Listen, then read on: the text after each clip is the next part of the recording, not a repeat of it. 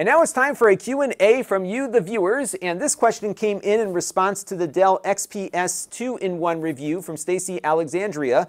Stacy says it's sad that these tech companies are making it so the only way you can quote-unquote upgrade a laptop is to buy a new one.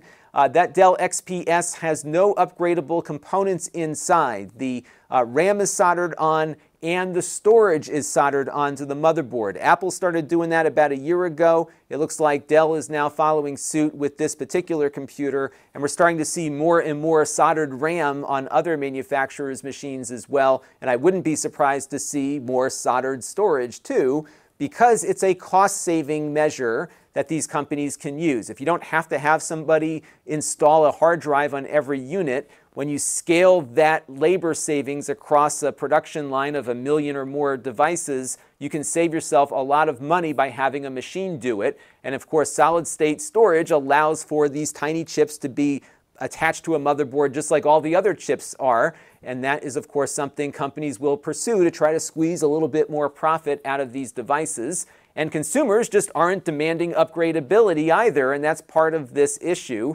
When they run out of space on their iPad, they just get a new one with more storage. There's really not a lot of incentive for companies to do this because customers aren't demanding it. But all of this got me thinking about some of the stagnation that we're experiencing in the PC industry. PCs are a lot more usable now over the long term.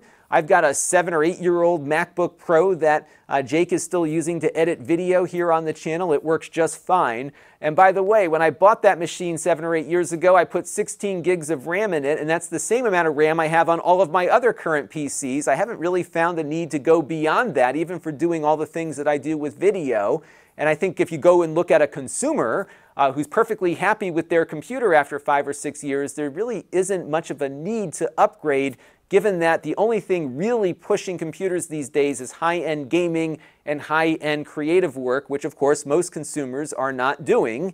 And I think that's part of what's driving this soldered-on strategy. It's not costing these companies anything, and they can actually make a buck or two because of it. This channel is brought to you by the Lon.TV supporters, including gold-level supporters, the 4 Guys with Quarters podcast, Chris Allegretta,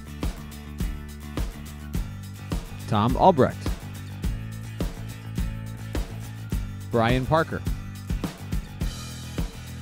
and Kalyan Kumar.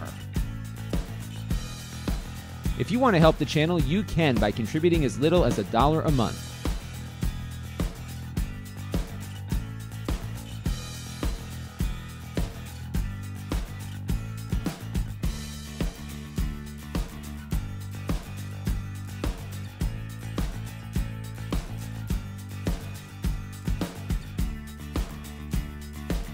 Head over to Lon.TV/support to learn more.